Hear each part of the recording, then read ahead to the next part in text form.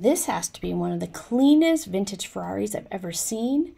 I meet my first mini truck, and we check out some awesome vintage vehicles at South Orange County Cars and Coffee in San Clemente, California. Don't miss the end because we're going to show you some really cool cars for sale. As you enter Cars and Coffee, just make sure you're careful when you're leaving and exiting because these cars are really fast and I've seen some videos of people crashing sometimes, so just be careful. But look at how nice that Lamborghini is. I love that red. I believe this is a Shelby Cobra, but I'm not quite sure. It sounded really quiet, and I know they have kit cars that are that look like the Shelby Cobra. So let me know what you think in the comment. I always like the Lotuses. You know, you can't even fit in them if you're too big. It's like meant for small people. Is that a Lotus Esprit S4 V8? Let me know in the comments. Now, what do you think of the C7 versus the C8 Corvette? I personally like the mid-engine of the C8, but now we're going to see that beautiful vintage Ferrari that I talked about at the beginning. Look at this.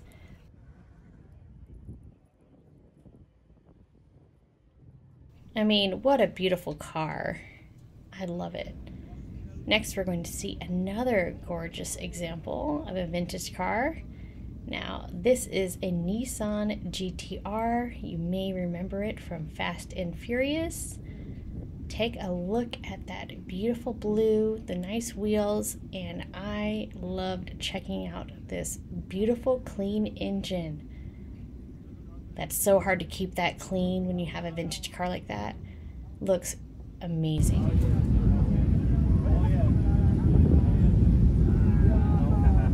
So this little cute convertible is a Triumph, which I don't see a lot of these around on the road. So whenever I do see one, I think I have a lot of photos of these kinds of cars because I think they're so adorable.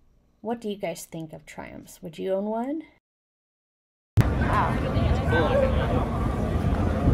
It's definitely eye-catching. Watch out, don't get run over. I want to check out this truck. Oh, look at this beautiful Chevy.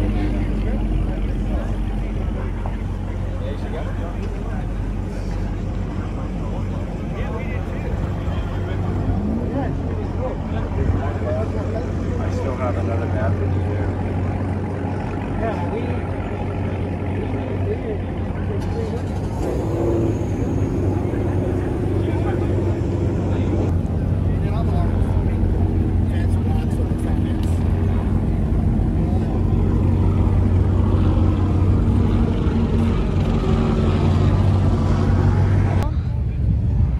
I don't know what year it is. Oh my god, it was similar to my color Camaro. Oh my god, I love it. Nice wheel. Wow, they put X's over the lights. Very cool. I like the old stuff. Oh, I want to go check out the Woodies.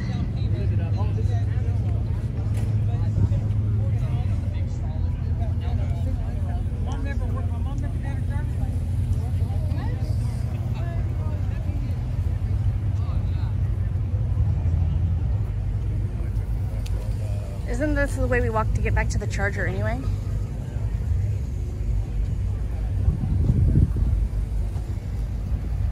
Whoa. God, you gotta admire the Woodies because that's hard to maintain that, right? I wonder what the story is behind that car. Gorgeous, huh? Sorry the audio keeps cutting in and out, guys, but I just am trying to minimize the wind noise whenever I can. Do apologize for that, but we're by the beach, and yeah, it can get pretty windy. What a beautiful Corvette.